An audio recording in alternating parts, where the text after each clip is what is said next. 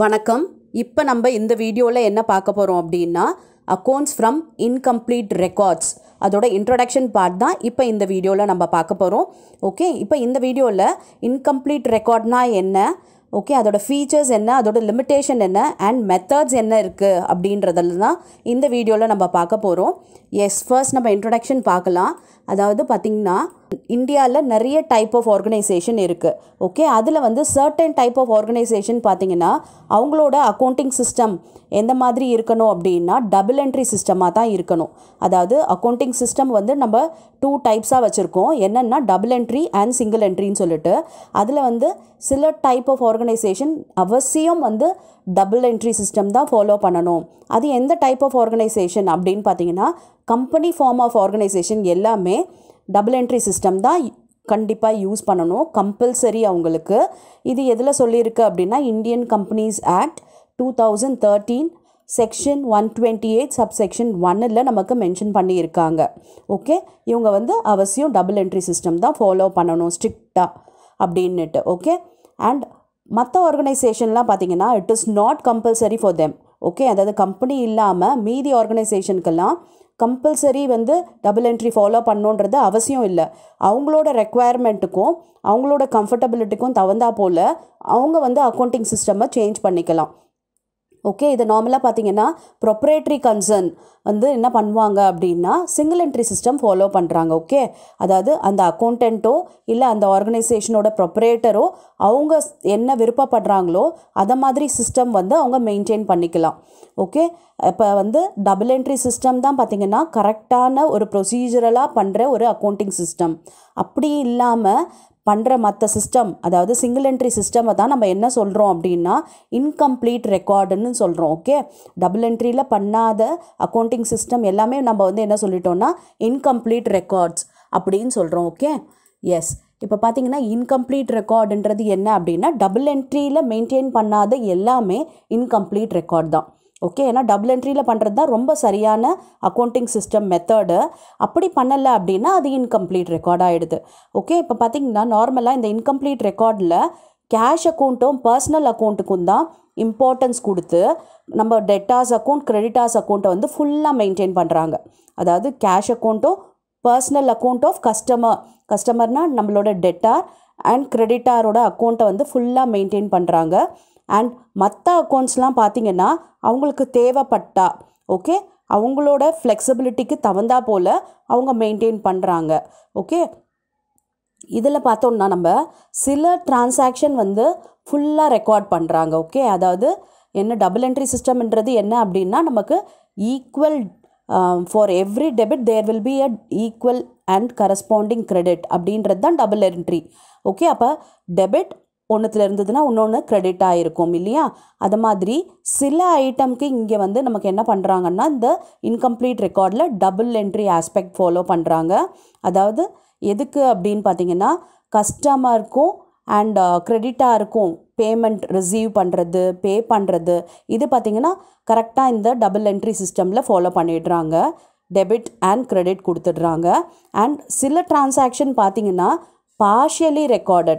Okay, அதாவது one aspect ஒன்று either debit or credit.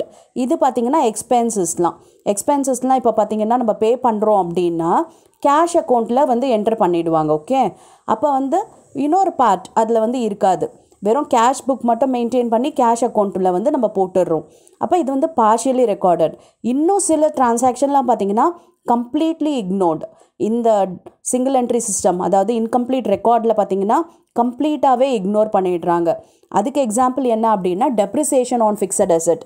இதை வந்து டெபிட்டும் காமிக்கிறது இல்லை அண்ட் கிரெடிட்டும் காமிக்கிறது இல்லை. ஓகே, இதை மாதிரி இருக்கிற ரெக்கார்ட்ஸை தான் நம்ம என்ன சொல்கிறோன்னா இன்கம்ப்ளீட் ரெக்கார்டுன்னு சொல்கிறோம். ஓகே, இந்த இன்கம்ப்ளீட் ரெக்கார்டுக்கு தான் என்ன பேர் அப்படின்னு பார்த்தீங்கன்னா சிங்கிள் என்ட்ரி சிஸ்டம்னு இதை சொல்லுவாங்க.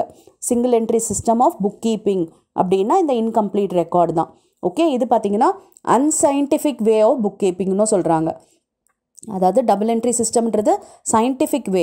கரெக்டாக நம்ம ஒரு எக்ஸ்பென்சஸ் பண்ணுறோம் அப்படின்னா அது டெபிட் என்ன பண்ணணும், கிரெடிட் என்ன பண்ணணும் அப்படின்றதெல்லாம் இருக்கும். பட் இங்கே பார்த்திங்கன்னா அது மாதிரி இல்லை. ஏன்னா நம்ம இங்கே வந்து என்ன ரியல் அக்கௌண்ட்டையும் அண்ட் நாமினல் அக்கௌண்ட்டையும் கம்ப்ளீட்டாக இக்னோர் பண்ணிடுறாங்க.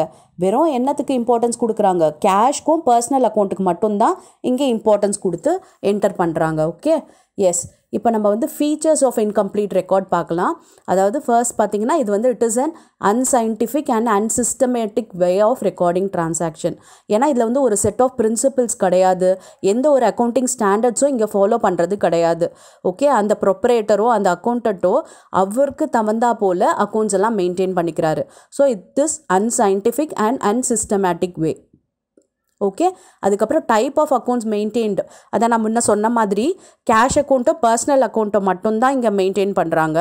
ரியல் அக்கௌண்ட்டோ நாமினல் அக்கௌண்ட்டோ இதை கம்ப்ளீட்டாக இக்னோர் பண்ணிடுறாங்க. Okay, and lack of uniformity.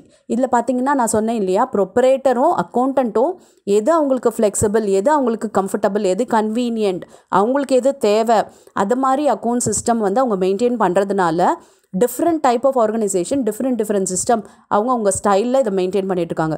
அப்போ யூனிஃபார்மாகவே எதுவுமே இருக்காது. ஓகே, யூனிஃபார்மிட்டி இருக்கிறதுக்கு பாசிபிலிட்டியே கிடையாது இந்த டைப் ஆஃப் ஆர்கனைசேஷனுக்கு. ஓகே, நெக்ஸ்ட்டு பார்த்தீங்கன்னா financial statement may not represent true and fair view. ஏன்னா நம்ம வந்து இது இன்கம்ப்ளீட்டுன்னு சொல்லிட்டோம். ஓகே, இதில் வந்து நம்ம கரெக்டாக டெபிட்டுக்கு ஈக்குவலாக கிரெடிட் கிடையாது. ஓகே, கிரெடிட்க்கு ஈக்குவலாக டெபிட் கிடையாது. அப்படி இருக்கும்போது கம்ப்ளீட் இன்ஃபர்மேஷன் நம்ம ப்ரொவைட் பண்ணாததுனால இது கண்டிப்பாக என்ன ட்ரூ பிக்சர் வந்து நமக்கு ரிவீல் பண்ணாது. ஒரு அசட்டாக இருக்கட்டும், லயபிலிட்டியாக இருக்கட்டும், அதோட பொசிஷனும் என்னன்றது நம்ம வந்து கரெக்டாக தெரிஞ்சிக்க முடியாது. ஓகே, ஒரு அப்ராக்சிமேட்டாக ஒரு எஸ்டிமேட்டு தான் நமக்கு வந்து இது கொடுக்குமே தவிர அக்யூரேட்டான ட்ரூ ஃபேர் வியூ வந்து இந்த இன்கம்ப்ளீட் ரெக்கார்ட் மூலமாக நமக்கு கிடைக்கவே கிடைக்காது. ஓகே, சூட்டபிலிட்டி அண்ட் இது வந்து எதை மாதிரி ஆர்கனைசேஷனுக்கு சூட்டபிள் அப்படின்னு பார்த்தீங்கன்னா, எந்த ஆர்கனைசேஷன் எந்த ஒரு பிஸ்னஸ் கன்சர்னில் ரொம்ப லீகல் ஆப்ளிகேஷன் இல்லையோ, அவங்க வந்து இந்த டபுள் என்ட்ரி சிஸ்டம் ஃபாலோ பண்ண வேண்டாம் அப்படின்ற மாதிரி இருக்கிற ஸ்மால் சைஸ்ட் ஆர்கனைசேஷனுக்கு தான் இது suitable. Large company form of ஆர்கனைசேஷனுக்கு இது சூட்டபிள் கிடையாது. Okay, mixing up of personal and business transaction. இன்னொன்று முக்கியமானது என்ன அப்படின்னு பார்த்தீங்கன்னா, வெறும் இதில் ரெக்கார்ட் பண்ணுறவர் அவரோட பிஸ்னஸ் மட்டும் பண்ணாமல் அவரோட பர்சனல்லையும் டிரான்சாக்ஷன்ஸையும் என்டர் பண்ணி வைக்கிறதுக்கும் நிறைய சான்சஸ் இருக்குது. ஓகே, அதுவும் வந்து என்டர் பண்ணுவாங்க. பொதுவாகவே ஒரு சோல் ப்ரொப்ரேட்டர் பார்த்தீங்கன்னா அவரோட பர்சனல் எக்ஸ்பென்சஸ்மே இதில் வந்து அவரோட பர்சனல் டிரான்சாக்ஷன்மே என்டர் பண்ணி வச்சுடுவாங்க. ஓகே, இதுதான் வந்து features of incomplete record. Okay, இப்போ இதில் நம்ம லிமிட்டேஷன்ஸ் என்னன்றது பார்க்கலாம். ஓகே, அதாவது ஃபீச்சர்ஸ் பார்த்தோம். இப்போ அதனால் இந்த இன்கம்ப்ளீட் ரெக்கார்ட்னால என்னென்ன லிமிட்டேஷன்ஸ் இருக்குது அப்படின்னு பார்க்கலாம். Lack of proper maintenance of record. அதாவது இது அன்சைன்டிஃபிக் அண்ட் அன்சிஸ்டமேட்டிக் வே அப்படின்னு சொன்னோம் இல்லையா. அப்போ வந்து இதில் மெயின்டெனன்ஸ் ஆஃப் ரெக்கார்ட் வந்து ப்ராப்பராக இருக்காது. ஓகே, ஏன்னா இதில் என்ன ஒமிட் பண்ணிட்டோம், ரியல் அண்ட் நாமினல் அக்கௌண்ட்டே கம்ப்ளீட்டாக ஒமிட் பண்ணதுனால இது வந்து ஒரு ப்ராப்பர் ரெக்கார்டிங் சிஸ்டம் கிடையாது. Difficulty in preparing trial balance.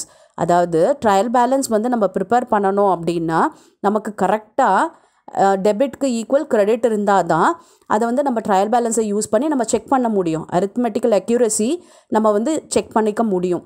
But இதில் வந்து நமக்கு கரஸ்பாண்டிங் டெபிட்க்கு கிரெடிட் இல்லை, கிரெடிட்டுக்கு டெபிட் இல்லை அப்படின்னும்போது நம்மளால் ட்ரையல் பேலன்ஸ் ப்ரிப்பேர் பண்ணவே முடியாது. Okay, difficulty in அசிட்டேட்டிங் true profitability of the business. அதான் நம்ம சொன்ன மாதிரி இதில் எல்லா டிரான்சாக்ஷன்ஸையும் நம்ம என்டர் பண்ணுறதில்ல. ஒரு சில டிரான்சாக்ஷன் ஃபுல்லாக என்டர் பண்ணுறாங்க, ஒரு சிலதை பார்ட்டாக பண்ணுறாங்க அண்ட் ஒரு சிலதை கம்ப்ளீட்டாக இக்னோர் பண்ணிடுறாங்க இல்லையா. அப்படி இருக்கும்போது இதில் பார்த்திங்கன்னா நமக்கு ட்ரூ ப்ராஃபிட்டபிலிட்டி ஆஃப் த பிஸ்னஸை நம்ம அசிட்டைன் பண்ணுறதுக்கு பாசிபிலிட்டி இல்லவே இல்லை. நெக்ஸ்ட்டு டிஃபிகல்ட்டி இன் அசிட்டைனிங் ஃபினான்ஷியல் பொசிஷன்.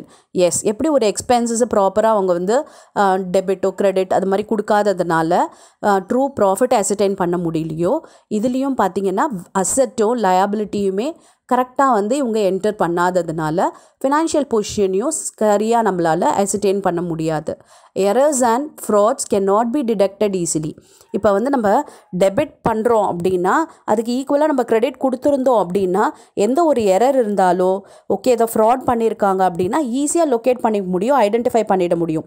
இன்டர்னல் செக் வந்து நம்மளால் பண்ண முடியும். பட் நம்ம வந்து ஒரு பார்ஷியல் தான் ரெக்கார்ட் மெயின்டைன் பண்ணுறதுனால ஈஸியாக இங்கே நிறைய ஃப்ராடோ எரரோ நடக்கிறதுக்கு பாசிபிலிட்டிஸ் இருக்குது. Okay, unacceptable to government and other authorities. இந்த அக்கௌண்ட் வந்து இன்கம்ப்ளீட் அப்படின்றதுனால அது மட்டும் இல்லாமல் லீகல் ரெக்குவயர்மெண்ட்டுக்கு தகுந்தா போல் இது ப்ரிப்பேர் பண்ணாததுனால கவர்மெண்ட் அத்தாரிட்டிஸாக இருக்கட்டும் இல்லை டேக்ஸ் அத்தாரிட்டிஸ் வேறு லீகல் அத்தாரிட்டிஸும் பார்த்திங்கன்னா இந்த இன்கம்ப்ளீட் சிஸ்டமை வந்து அவங்க இக்னோர் பண்ணுறாங்க, அதாவது அக்செப்ட் பண்ணிக்கவே இல்லை அவங்க. ஓகேவா, இதுதான் வந்து லிமிட்டேஷன்ஸ் ஆஃப் இன்கம்ப்ளீட் ரெக்கார்டு. இப்போ மெத்தட்ஸ், அதாவது நம்ம என்ன தான் இதை இன்கம்ப்ளீட் ரெக்கார்ட் அப்படின்னு சொன்னாலுமே நம்ம வந்து இதில் ப்ராஃபிட்டை அசர்டைன் பண்ண முடியும் அண்ட் அசெட் லயபிலிட்டியை வந்து அசர்டைன் பண்ண முடியும். எந்த மெத்தடில் நம்ம பண்ணுறோம் அப்படின்னு பார்த்திங்கன்னா இதில் 2 மெத்தட்ஸை யூஸ் பண்ணி நம்ம வந்து ப்ராஃபிட்டை அசர்டைன் பண்ணலாம் அண்ட் ஃபினான்ஷியல் பொசிஷனை கண்டுபிடிக்க முடியும். என்ன அப்படின்னு பார்த்திங்கன்னா ஒரு மெத்தட் பேர் என்ன அப்படின்னா நெட் வர்த் மெத்தட் சொல்லுவாங்க, இல்லை ஸ்டேட்மெண்ட் ஆஃப் அஃபேர்ஸ் மெத்தட்னு சொல்லுவாங்க. Okay, statement of affairs prepare பண்ணி அது மூலமாக இவங்க வந்து ப்ராஃபிட்டை அசர்டைன் பண்ணலாம். Okay, statement of affairs method R net worth method. அதே மாதிரி trading and profit and loss account, balance sheet இது எல்லாத்தையும் ப்ரிப்பேர் பண்ணி நம்ம வந்து profit and லாஸையோ financial position of the ஃபர்மையோ நம்ம வந்து அசர்டைன் பண்ண முடியுது. அந்த மெத்தட் பேர் என்னென்னா கன்வர்ஷன் மெத்தட். அதாவது 2 மெத்தடை யூஸ் பண்ணி நம்ம ப்ராஃபிட் அண்ட் லாஸையும் ஃபினான்ஷியல் பொசிஷனையும் அசர்டைன் பண்ணுறோம். ஒரு மெத்தட் என்னென்னா நெட் வர்த் மெத்தட் அண்ட் இன்னொரு மெத்தட் என்னென்னா கன்வர்ஷன் மெத்தட். ஓகே, இப்போ இந்த 2 மெத்தடை தான் நம்ம வரப்போகிற வீடியோஸில் டீட்டெயில்டாக ப்ராப்ளம்ஸோடு பார்க்கலாம். ஓகே, இப்போ நம்ம நெட் வர்த் மெத்தடோட ஃபார்மெட், ஓகே, அதாவது ஸ்டேட்மெண்ட் ஆஃப் அஃபேர்ஸோட ஃபார்மெட் இது பார்த்திங்கன்னா நம்ம வந்து லயபிலிட்டி சைடு வந்து என்னென்ன லயபிலிட்டிஸ்லாம் வரும் பாருங்கள். Sundry கிரெடிட்டா, bills payable, outstanding expenses, bank over draft. Okay, இதெல்லாம் வந்து நம்ம லயபிலிட்டி ஸோ போட்டிருக்கோம். அண்ட் இங்கே கேபிட்டலில் வந்து நம்ம அசர்டைன் பண்ணுறோம். இந்த ஸ்டேட்மெண்ட் ஆஃப் அஃபேர்ஸ் வந்து beginning of the year prepare பண்ணி ஓப்பனிங் கேபிட்டலை நம்ம அசர்டைன் பண்ணலாம். அதே மாதிரி இந்த ஸ்டேட்மெண்ட் ஆஃப் அஃபேர்ஸை வந்து க்ளோசிங்கில் ப்ரிப்பேர் பண்ணுறது மூலமாக க்ளோசிங் கேபிட்டலை நம்ம அசர்டைன் பண்ண முடியும். ஓகே, எஸ், இந்த 2 கேபிட்டலை வச்சு நம்ம என்ன ஐடென்டிஃபை பண்ணலான்னா profit R loss of the business அதை வந்து நம்மளால் கண்டுபிடிக்க முடியும். ஓகே, அசட் சைடில் வந்து பார்த்திங்கன்னா fixed asset, cash in hand, cash at bank, sundry debtor, bills receivable, stock, prepaid expenses இது எல்லாத்தையும் நம்ம வந்து என்ன பண்ணுறோன்னா அசட் சைடு போடுறோம். ஓகே, இப்போ இது வந்து பேலன்சிங் ஃபிகராக இருக்குது நம்மளோட கேபிட்டல். ஓப்பனிங்கில் பண்ணி ஓப்பனிங் கேபிட்டல் கண்டுபிடிக்கிறோம் அண்ட் க்ளோசிங்கில் பண்ணி க்ளோசிங் கேபிட்டல் கண்டுபிடிப்போம். ஓகேவா, எஸ். இப்போ பார்த்தீங்கன்னா ப்ராஃபிட் அண்ட் லாஸ் கண்டுபிடிக்கிறதுக்கு, அதாவது அந்த கேபிட்டலில் கண்டுபிடிச்ச பிறகு நம்ம அதை யூஸ் பண்ணி ப்ராஃபிட்டாக லாஸாக பிஸ்னஸில் அப்படின்றத ஐடென்டிஃபை பண்ணுறோம். பாருங்கள், capital at the end statement of affairs prepare பண்ணி கேபிட்டல் அட் த எண்டை கண்டுபிடிச்சிட்டு அதோட ட்ராயிங்ஸ் டியூரிங் த இயர். ட்ராயிங்ன்றது என்னென்னா அந்த ப்ரொப்ரேட்டர் அவரோட பர்சனல் எக்ஸ்பென்சஸ்க்காக சில அமௌண்ட்டை வந்து வித்ட்ரா பண்ணியிருப்பார். ஓகே, அதை தான் நம்ம ட்ராயிங் சொல்கிறோம். அதை ஆட் பண்ணிக்கிட்டு அடிஷ்னல் கேபிட்டல் ஏதாவது இன்ட்ரடியூஸ் பண்ணியிருக்காரு அப்படின்னா அதை நம்ம சப்ராக்ட் பண்ணுறது மூலமாக adjusted capital at the end நமக்கு கிடைக்கும். அதுலேருந்து கேபிட்டல் அட் த பிகினிங்கை மைனஸ் பண்ணுறது மூலமாக ப்ராஃபிட்டாக லாஸாக, பாசிட்டிவாக வந்துச்சுன்னா அதை நம்ம ப்ராஃபிட் சொல்ல போகிறோம் அண்ட் நெகட்டிவாக வந்துச்சுன்னா அதை நம்ம லாஸ்ன்னு சொல்ல போகிறோம். அதை வந்து நம்மளால் அசர்டைன் பண்ண முடியும். ஓகே, இது பார்த்திங்கன்னா நெட் வர்த் மெத்தடில் நம்ம இதை மாதிரி வந்து ப்ராஃபிட் ஆர் லாஸை வந்து அசர்டைன் பண்ணுறோம்.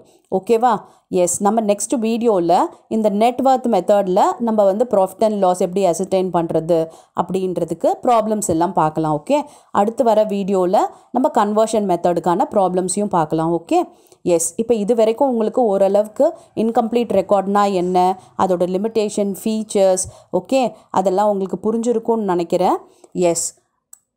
Thank you for your patient listening.